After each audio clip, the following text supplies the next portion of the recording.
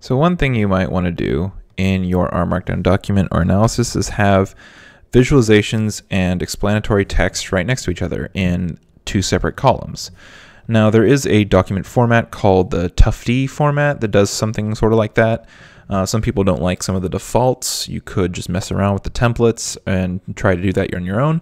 But if you just want something quick and dirty, just done, and that just works, you have a couple options.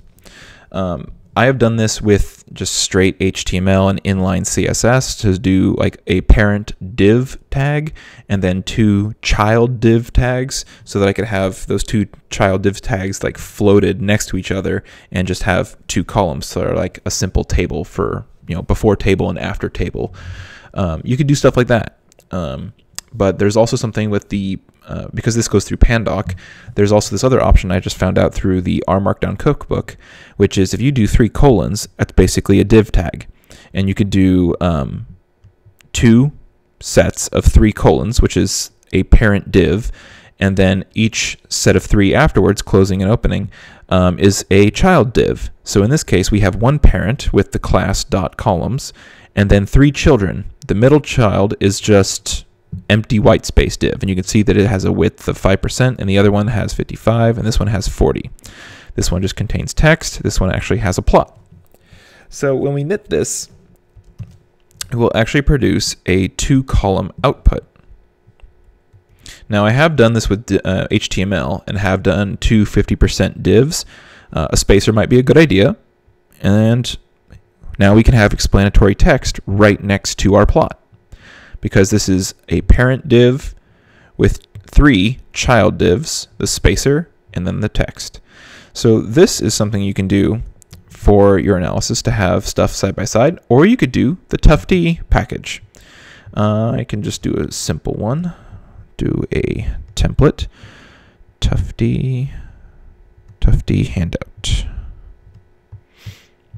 I really like this style, actually. There is a lot of complex stuff in it that sometimes might just not be worth the overhead. But if you just want something quick and easy, you can just do the colon div stuff and nest a couple things. But I do actually rather like the Tufte package. Is it knitting? Yes. So this is what like a Tufte document would look like. You could have all of your stuff, then you could have even plots and other text on the outside. Any of your footnotes appear on the side.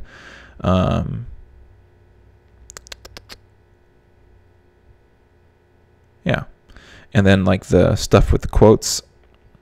I really like the Tufte style, but sometimes it's just a lot of complexity that I don't really need to mess with for what I do, or it's just not an appropriate style. Some people don't like the fonts. Some people don't like the default background color that sometimes appears yellow. I think I might have something set, maybe. I don't know.